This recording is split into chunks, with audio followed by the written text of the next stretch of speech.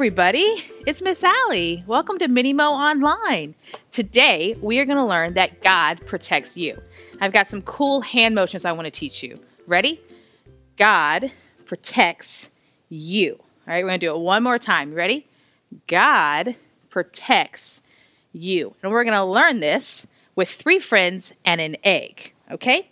So our story today is found in the Old Testament. And it has 3 friends, and we're going to introduce them to you. They have some pretty crazy names, so we're going to try them. Their names are Meshach, Shadrach, and Abednego. All right, so these are our 3 friends. The Old Testament was written before Jesus was born, and the New Testament was written after Jesus was born. So these guys lived before Jesus was born. And they lived in a place called Babylon. And there was a king in Babylon named King Nebuchadnezzar.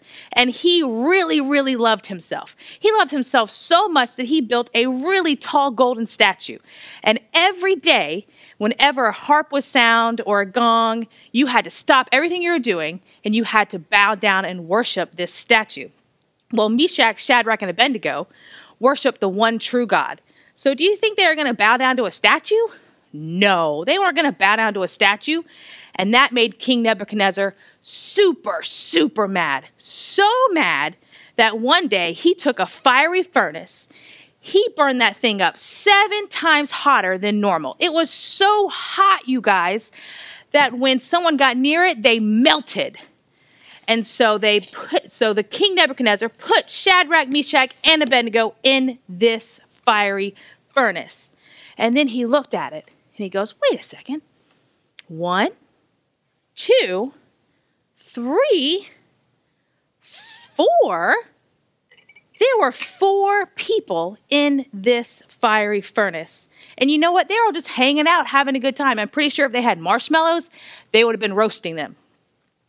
And King Nebuchadnezzar goes, what's going on? What's happening? It looks like there's a divine being in there protecting you. And there was. They were being protected because God protects you, just like he protected Shadrach, Meshach, and Abednego in this fiery furnace. You know what? In Daniel chapter 3, verse 27, it says not even a hair on their head was burned, and they didn't even smell like smoke. I don't know about you guys, but if you've ever been camping and you've been near a fire, you smell like smoke for weeks. You can't get it out of your clothes. You can't get it out of your nose. You can't get it out of your hair. But they didn't smell like any of that because God protected you and God protects them as well. So what does this have to do with an egg? Well, you have an egg. We're going to do a little experiment, a little fun. Let's see if we can do it. So you have an egg. You have a hard outer shell, and inside of it, you have a soft, squishy yolk. That's pretty fun to squish, honestly. You have a soft, squishy yolk. So let me ask you something. Do you think eggs could hold me if I stood on them? All raw eggs. Do you think they could do it? Do you think that hard outer shell could protect those eggs? Well, let's see. Let's try. First, I got to take my shoes off. Whoop! Whoop! All right. Here we go. You ready? I'm a little nervous about this, you guys, because we could have lots of scrambled eggs all over the floor. So, we learned today that what? God protects you. So to help you remember that God protects you, we're going to step on some raw eggs and see if I can stand up on them.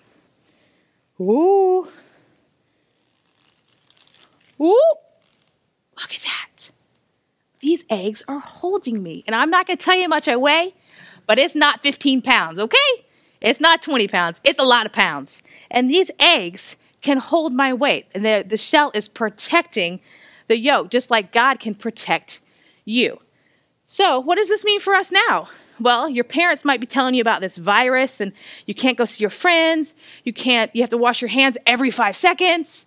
You can't go to the park. You can't go to the restaurant and get chicken nuggets and french fries. You can't even go to school right now. You're having to do it at home. So what I want you to remember is that God protects you. Your parents are trying to protect you. And one day when all this is over, you will go back to school. you will go get to play with your friends, and you'll go to that restaurant and get fried chicken and French fries and eat it until you explode. So right now, in this time when we're at home and hanging out, I want you to remember, when you see an egg in your refrigerator, that God protects you. Hope you guys have a great day, and I'll see you next week. And I'm not going to lie. All this egg talking and fires have got me really, really tired. So I think I'm going to go back and finish my nap. Bye.